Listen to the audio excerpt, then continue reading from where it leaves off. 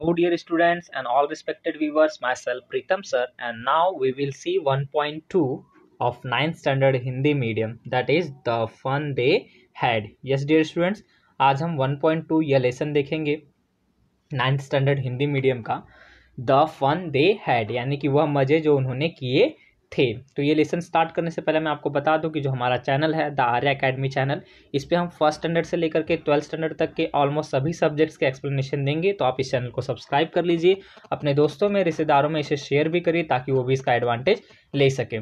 तो dear students, ये story start करने से पहले मैं आपको बता दूं कि ये स्टोरी लिखी गई है इसाक एसिमोव जी के द्वारा, जिन्होंने कि अपने भविष्य की एक कल्पना के बारे में यहाँ पे बताया। फ्यूचरिस्टिक इमेजिनेशन क्या है उनकी, वो यहाँ पर उन्होंने बताई है। और उन्होंने जो एजुकेशन सिस्टम होगा इन फ्यूचर कैसा होगा, 22nd सेंचुरी तक कैसा क्या बदलाव आ जाएगा, ये सब की झलकियाँ इस स्टोरी के माध्यम से उन्होंने दी हुई है। और ये बहुत ही इंटरेस्टिंग स्टोरी है। और इस स्टोरी में हमारे जो मेन कैरेक्टर या लीड रोल में आप कह सकते हो कि मार्गी है, देन उसका भाई टॉमी है, उसकी मदर है, एक काउंटी इंस्पेक्टर है। फिर उसके बाद आप इसमें जो मार्गी के दादाजी और उनके भी दादाजी का जिक्र आ जाएगा इस कहानी में। और एक बहुत ही इंटरेस्टिंग कैरेक्टर है जो कि हमारा मैकेनिकल टीचर कम स्कूल। तो वो क्या है कैसे है, जब हम स्टोरी पढ़ते जाएंगे तो हमें पता चलेगा। तो डियर स्टूडेंट्स, आते हैं अब हम रीडिंग करते हैं and then word to word explanation देखेंगे। मार्गी even wrote about it that night in her diary on the page headed 17th May 2157. She wrote, "Today Tommy found a real book." तो जो मार्गी है, रोट अबाउट इट, उसने इसके बारे में लिखा था, दैट नाइट, उस रात को, इन हर डायरी, अपनी डायरी में, अपनी जो दैनिकी होती है उसमें उसने मार्गी ने उसके बारे में लिखा था। किसके बारे में देखते हैं। ऑन द पेज हेडेड 17 मई 2157, उस पेज पे, जिस पेज पे लिखा हुआ था डेट 17 मई 2157। शी रोट, उसने लिखा। शी रोट, रोट क्या है यहाँ पे, राइट का सेकंड फॉर्म है। यहाँ पे भी रोट राइट का सेकंड फॉर्म है। राइट मतलब लिखना। तो कहानी पास्ट टेंस में ही अधिकतर नरेट की जाती है, इसलिए यहाँ पे ये सेकंड फॉर्म में आ रहे हैं, यानी कि पास्ट फॉर्म में आ रहे हैं। तो उसने क्या लिखा था, today Tommy found a real book. तो डियर स्टूडेंट्स, यहाँ पे फाउंड पाया, फाइंड का ये सेकंड फॉर्म है। तो आज, टुडे मतलब आज, टॉमी ने पाया अ रियल बुक, एक वास्तविक किताब। तो आज टॉमी ने वास्तविक किताब पाया, इस तरीके से स्टेटमेंट उसने अपनी डायरी में लिखा। It was very old book, ये क्या थी, बहुत पुरानी बुक थी। मार्गीज grandfather once said that when he was a little boy his grandfather told him that there was a time when all stories where printed on paper. तो dear students, ये इतना बड़ा सेंटेंस है आपका, इसमें देखिए 2 बार दैट आया है और ये दैट कंजंक्शन की तरह वर्क किया है और ठीक उसके नीचे भी दैट है। तो इस तरीके से सेंटेंस बड़ा हो गया। तो आइए हम इसको ब्रेक डाउन करके समझते हैं। मार्गीज ग्रैंडफादर वंस सेड, ये हमारा पहला सेंटेंस है। तो इसमें मार्गीज के जो ग्रैंडफादर थे, यानी कि जो मार्गी के दादाजी थे, वंस यानी एक बार, सेड मतलब कहा था। तो मार्गी के दादाजी ने एक बार कहा था, दैट मतलब कि when he was a little boy, जब वह एक छोटे लड़के थे, हिज ग्रैंडफादर यानी कि जो उनके दादाजी थे, उनके दादाजी ने टोल्ड हिम, उनसे कहा था, दैट मतलब कि कहा था कि there was a time when all stories where printed on paper, वहां एक समय ऐसा हुआ करता था कि सभी कहानियां, ऑल स्टोरीज मतलब सभी कहानियां, वेयर यानी कि हुआ करती थी, प्रिंटेड ऑन पेपर, पेपर पे छपी हुई करती थी। जैसा कि आप हार्ड कॉपी आज देखते हो ना, तो उसमें सारी कहानियां कैसे पेपर पे छपी हुई होती हैं। मैगजीन्स आप देखते हो, स्टोरीज बुक्स देखते हो, तो सारी की सारी कहानियां कहाँ पे छपी होती हैं, पेपर पे छपी हुई होती हैं। तो ऐसा मार्गी के दादाजी ने सुना था जब वो बच्चे थे अपने दादाजी से। तो इस तरीके से कहानी में देखिए कि कितने जनरेशन की बात हो रही है। एक तो मार्गी, फिर उसके पिताजी और उसके दादाजी, 3 जनरेशन ये हो गए। फिर उसके बाद उनके दादाजी के पिताजी और उनके पिताजी, यानी कि दादाजी के दादाजी, यानी कि 5 जनरेशन तक की यहाँ पे स्टोरीज आ गई है। इतने गैप में ये होगा कि जो प्रिंटेड बुक्स हैं उस समय नहीं मिलेंगे और लोग बताएंगे कि एक समय ऐसा हुआ करता था कि सारी कहानियां ऐसे कागजों पे छपी हुई रहती थी। They turn the pages which were yellow and crinkly. It was awfully funny to read that stood still, words that stood still instead of moving the way they were supposed to. अब यहाँ पे कह रहा है कि उन लोगों ने क्या किया, उस बुक के पेज को टर्न करना, यानी कि अब बुक पढ़ रहे हैं तो बुक के पेज को क्या होगा, पलटना होगा। तो जब वो पलट रहे हैं तो उनको वहाँ पे वो जो वर्ड्स या फिर जो पेजेस मिल रहे हैं वो येलो कलर के हैं, और जो पेजेस हैं वो क्रिंकली, क्रिंकली मतलब होता है झुर्रीदार हो जाना। काफ़ी दिन की जो बुक्स हो जाती है तो आप देखते हैं ना उसमें थोड़ी बहुत झुर्री आ जाती हैं, तो वैसे हो गए हैं। And it was fully funny to read, और ये थोड़ा सा कहते हैं कि डरते हुए या फिर थोड़ा सा अलग तरीके से दिखते हुए फनी दिख रहा था। वो जो शब्द उसमें लिखे हैं, वर्ड जो लिखे हुए हैं, वो थोड़े से अलग लग रहे थे। और क्यों अलग लग रहे थे, क्योंकि वो स्टूड स्टिल थे, मूव नहीं कर रहे थे, जैसा कि उन्होंने सपोज किया था, जैसा कि वो जानते थे वैसा वो मूव नहीं कर रहे थे। क्यों, और क्यों ऐसा कहा है कि वो मूव नहीं कर रहे थे? तो देखिए डियर स्टूडेंट्स, आजकल जो हम ई बुक यूज़ करते हैं, जिससे कि मैं आपको पढ़ा रहा हूँ, ये भी हमारा एक ई बुक ही है। तो ई बुक में हम जैसे स्क्रॉल करते हैं तो पेज ऊपर नीचे होता है ना, हमें पेज पलटने की ज़रूरत पड़ती है क्या? नहीं। तो वैसे ही उनको आदत पड़ चुकी है ई बुक की, इसलिए जब उन्होंने रियल बुक देखी है तो उनको वो चीज़ें कैसी लग रही, थोड़ी फनी लग रही हैं। ऑन अ स्क्रीन जैसे कि आप स्क्रीन पे फिलहाल देख सकते हैं, तो इसमें भी सब बुक जो भी पेजेस हैं हम सिर्फ स्क्रॉल करके ही ऊपर नीचे कर ले रहे हैं, और जो एक बार वर्ड हम पढ़ चुके तो वो ऊपर चला जा रहा है, नीचे वापस से रिपीट नहीं होगा। तो यही चीज़ें उनके भी माइंड में थी।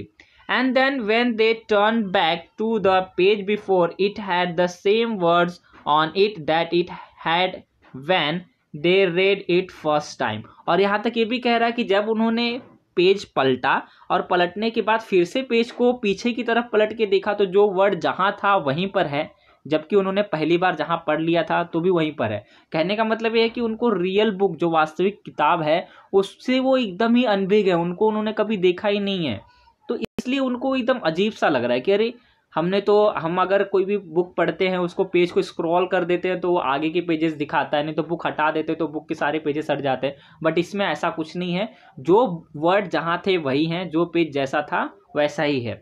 देन उनके बीच में कन्वर्सेशन होता है और क्या कहते हैं, गी said Tommy what a waste, when you are through with the book you just throw it away, I guess.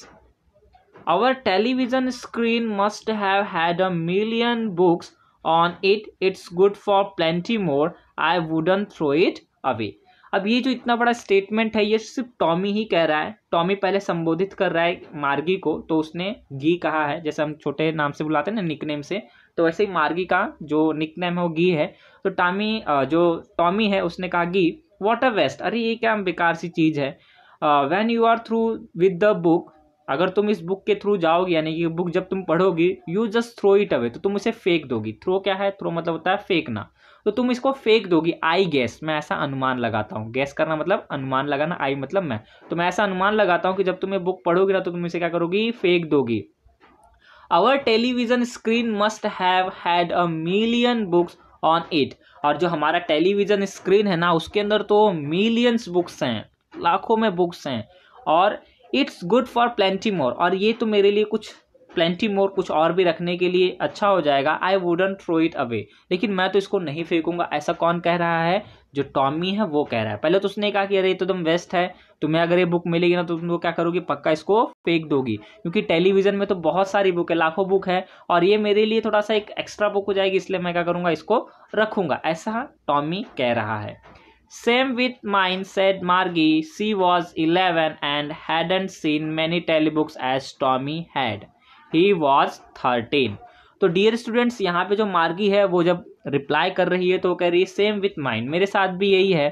And C was 11, और वह कितने साल की है, वह 11 साल की है। And hadn't seen as many टेलीबुक्स as Tommy had, और उसने अभी तक इतनी बुक्स नहीं देखी थी जितना कि टॉमी देख चुका है। क्यों, क्योंकि वो उससे बड़ा था, ही वॉज 13, और वो 13 ईयर्स का था।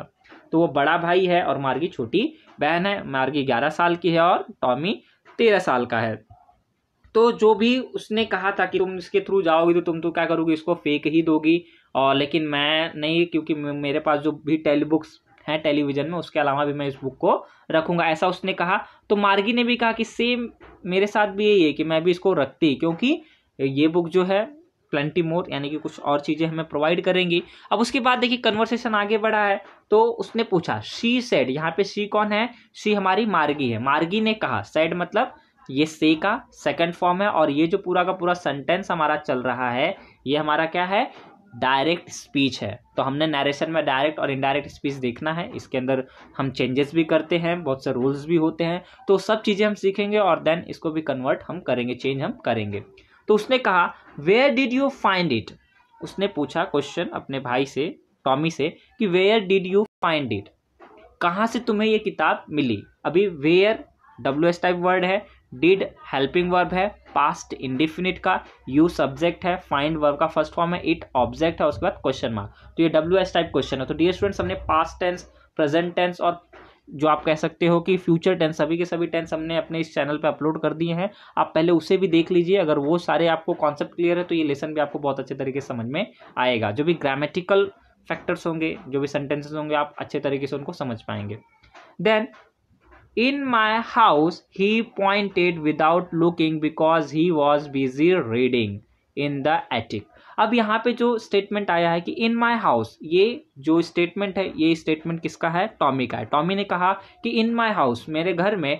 देन उसके बाद डिस्क्रिप्शन दिया कि उसने किस तरीके से बोला, तो he pointed without looking because he was busy reading। उसने बिना देखे, पॉइंट आउट तो किया, उंगली तो दिखा दी कि हाँ मेरे घर में, लेकिन उसने बिना देखे उसे कहा, यानी कि मार्गी को बिना देखे सिर्फ उंगली दिखा दी कि मैंने घर में पाया है। क्यों, बिकॉज मतलब क्योंकि, बिकॉज मतलब क्या होता है, क्योंकि ये भी हमारा कंजंक्शन है। अब कंजंक्शन क्या है आप पार्ट्स ऑफ स्पीच में जाकर के देख सकते हैं। तो बिकॉज यानी क्योंकि वह बिजी था रीडिंग करने में। इन द एटिक, और उसके आगे ही उसने ऐड किया इन द एटिक, मेरे घर के एटिक में वो चीज़ मिली, और बिना देखे उसने सिर्फ हाथों से इशारा करते हुए कहा, क्योंकि वह पढ़ने में क्या था, तल्लीन था, बिजी था। व्हाट्स इट अबाउट, देन ये जो अभी स्टेटमेंट है ये मार्गी का स्टेटमेंट है। मार्गी ने कहा, क्योंकि यहाँ पे उनके बीच में कन्वर्सेशन हो रहा है ना, डायलॉग्स हो रहे हैं, तो ये मार्गी का डायलॉग, उसने कहा what is about, what's it about, ये जो बुक है ये किसके बारे में है। देन जो टॉमी है उसने रिप्लाई दिया स्कूल, क्या रिप्लाई दिया, स्कूल के बारे में है। मार्गी वॉज स्कॉर्नफुल, अब मार्गी को थोड़ा बुरा सा लगा, अच्छा नहीं लगा। फिर उसने कहा school, what's there to right about school, I hate school. अब वो थोड़ा सा कहते हैं ना, स्कॉर्नफुल मतलब होता है अपमानजनक, थोड़ा सा वो शाय फील कर रही है, और उसके बाद बोल रही स्कूल के बारे में, ऐसा क्या है स्कूल के बारे में लिखने के लिए, मैं तो स्कूल से बहुत नफरत करती हूँ। आई हेट स्कूल मतलब मैं स्कूल से बहुत नफरत करती हूँ। तो छोटे बच्चे तो most of the time school से नफरत करते ही हैं, लेकिन फिर स्कूल में आते जाते उनको नए दोस्त मिलते हैं, नए टीचर्स मिलते हैं, नया माहौल मिलता है, तो अच्छा लगता है। बट इसे अभी तक, ये 11 ईयर की हो गई है, तो भी अभी तक उसको स्कूल से क्या है, हेट है, यानी कि वो उसको नापसंद करती है, उसे पसंद नहीं है। क्यों नहीं है, हम कहानी में आगे देखते हैं। मार्गी ऑलवेज हेटेड स्कूल, मार्गी हमेशा से ही स्कूल को क्या करती थी, हेट करती थी, नापसंद करती थी, पसंद नहीं करती थी। But now she hated it more than ever, लेकिन अब तो वो बहुत ज़्यादा नफरत करती है। Hated it more than ever, पहले से भी ज़्यादा अब उससे वो नफरत करती है। हेटेड मतलब नफरत करना। The mechanical teacher had been giving her test after test in geography and she had been doing verse and verse until her mother had shaken her head। अब यहाँ पे उसका रीज़न दिया गया है कि क्यों वो पहले से भी ज़्यादा स्कूल से नफरत कर रही है, क्योंकि उनका जो मैकेनिकल टीचर है, डियर स्टूडेंट्स, मैंने कहा था ना कि एक इंटरेस्टिंग कैरेक्टर इसमें है, तो वही है। यहाँ पे जो टीचर है या जो स्कूल है वो आजकल के फिजिकल स्कूल की तरह बिल्डिंग्स नहीं है, टीचर मैन या वुमेन नहीं है, ये हमारा कौन सा टीचर है, मैकेनिकल टीचर है। और इस मैकेनिकल टीचर ने क्या किया है, उसे टेस्ट के बाद टेस्ट, ज्योग्राफी सब्जेक्ट में टेस्ट के बाद टेस्ट दिया है, यानी कि परीक्षा पे परीक्षा लिए जा रहा है। ज्योग्राफी मतलब भूगोल का ये जो विषय होता है उसमें। And she had been doing verse and verse, और वह क्या कर रही है, उसके ऊपर जो टेस्ट था, जो परीक्षा थी, उसमें वो बुरे से बुरे तरीके से क्या कर रही है, रिजल्ट ला रही है। Until her mother had second her head, जब तक कि उसकी माँ ने अपने सर को शेक या हिलाया नहीं है। सॉरोफुली, सॉरोफुली मतलब होता है दुख से, ठीक है। तो वो जब भी अच्छा मतलब परफॉर्म नहीं करती थी, टेस्ट उसका जब बुरा चला जाता था तो उसकी मदर दुखी से सर हिलाती थी। And sent for a county inspector, और जो उनकी टीचर है ना, मैकेनिकल टीचर को उन्होंने कहाँ पे भेज दिया है, काउंटी इंस्पेक्टर के पास भेज दिया है। तो काउंटी इंस्पेक्टर कौन है, तो ये वो पर्सन है जो मैकेनिकल टीचर को ठीक करता है। ऐसा आप लोग के भी साथ हो जाता कि आपके टीचर अच्छे नहीं है और कोई ऐसा पर्सन रहता जिसके पास आप भेज के टीचर को अच्छा करवा लो अपने टाइप में, तो कितना अच्छा रहता ना, कितना मज़ा आता। लेकिन उस समय ऐसा हो रहा है कि अगर टीचर अच्छे से काम नहीं कर रही है, फिर उसके टेस्ट नहीं दे पा रहे हैं, तो एक काउंटी इंस्पेक्टर होता था, वो टीचर को सही कर देता था। He was a round little man with a red face and a whole box of tools and dials and wires. अब यहाँ पे डिस्क्रिप्शन किया गया है, जो हमारा काउंटी इंस्पेक्टर है उसका बताया गया कि he was a round little man. वह क्या था? गोल मटोल सा आदमी था, विथ अ रेड फेस, और उसका चेहरा क्या था? लाल था। And whole box of tools with dials and wires, और उसके पास पूरा का पूरा टूल बॉक्स था जिसके अंदर उसके डायल्स एंड वायर्स सब कुछ था। यानी कि जो भी कह सकते हो आप इंस्ट्रूमेंट वगैरह या औजार वगैरह लेकर के चलते हैं ना, स्क्रू ड्राइवर, ये वो, पकड़ सक्कड़, सब चीज़ें वो लेकर के आया था। देखो उसकी टीचर को बनाने के लिए सब चीज़ें लेकर आया वो। ही स्माइल्ड एट द मार्गी and gave her an apple, then took the teacher apart. मार्गी had hoped he wouldn't know how to put it together again, but he know how all right. तो डियर स्टूडेंट्स, हमने अब तक ये देख लिया कि जो हमारा काउंटी इंस्पेक्टर है वो आ चुका है, और वो काउंटी इंस्पेक्टर कैसा है? तो वो एक राउंड लिटिल मैन है, और उसका चेहरा कैसा है? रेड फेस है, लाल कलर का चेहरा है थोड़ा। And a whole box of tool and dials, उसके पास क्या है? टूल्स एंड डायल्स सब कुछ लेकर के आ गया है।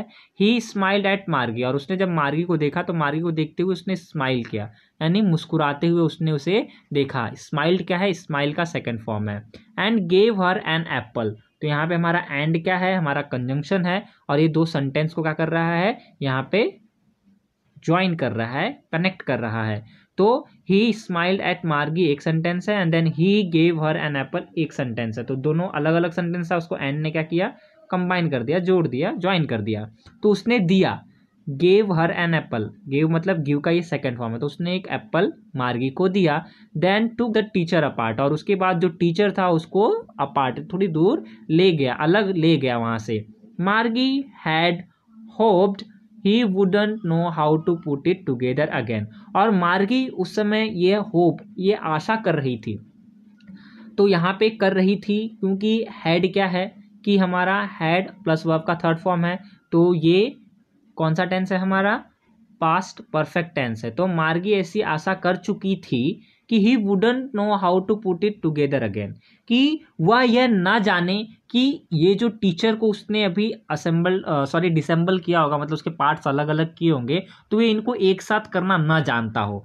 बट वंस अगेन ये कंजंक्शन है, लेकिन ही न्यू हाउ ऑल राइट, लेकिन वह यह जानता था। न्यू ये नो का सेकंड फॉर्म है, तो वह यह जानता था कि किस तरीके से सब चीज़ों को उसे सही करना है। तो डियर स्टूडेंट्स, ये था हमारा first part the fun they had का, जिसमें हमने देख लिया कि जो मार्गी है और उसका जो ब्रदर है टॉमी, उन्हें एक बुक मिलती है, और जो उनका कन्वर्सेशन है किस तरीके से चल रहा होता है, और उस कन्वर्सेशन में उन्होंने ये पाया कि उस बुक में स्कूल के बारे में लिखा है, और जो हमारी आप कह सकते हो लीड रोल में है मार्गी, मार्गी को स्कूल पसंद नहीं है।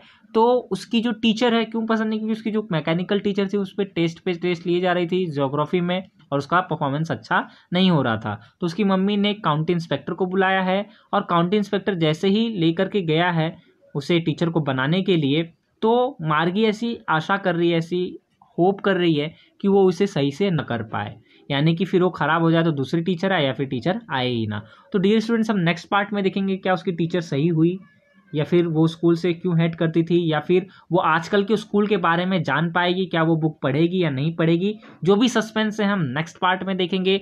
तब तक के लिए good bye and take care. आपको ये लेसन अच्छा लग रहा हो, इंटरेस्टिंग लग रहा हो, तो आप इसे लाइक करिए, अपने दोस्तों में इसे शेयर भी करिए, ताकि अधिक से अधिक लोगों तक ये जो भी लेसन है, ये जो कॉन्सेप्ट है, जो स्टोरी है, पहुंच सके।